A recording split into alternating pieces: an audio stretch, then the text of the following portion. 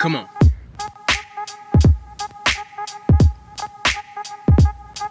Yo. What? Look, check it.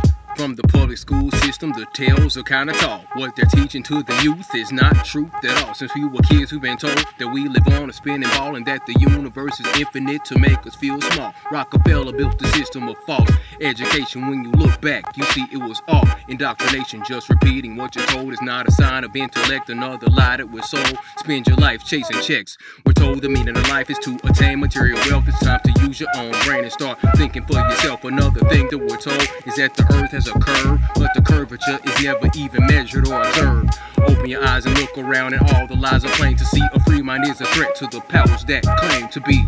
He said the pics of earth are fake, so don't get mad at me. It is photoshopped, but it has to be. And when you go outside, you don't feel the ground moving. Gravity's a theory, has yet to be proven. The flat horizon has been shown with amateur balloons, and NASA takes our tax dollars and just gives us cartoons. Even they said they can't get through the radiation belt. You think they went to the moon? Yo, you really need some help. Neil deGrasse says the earth is shaped something like a pear, but we don't see pics of a pear-shaped earth anywhere. Not trying to reach them all, just the ones who wanna listen. Shield 9 said the earth is an enclosed system. We're programmed to attack those who step out of line and ridicule the ones who only try to keep an open mind. We're the victims of the media, mainstream deception. If you can see the truth in this fake world, that's a blessing. You have to become a student, then you can learn a lesson. And once you learn, then go on to teach. That's what I'm stressing.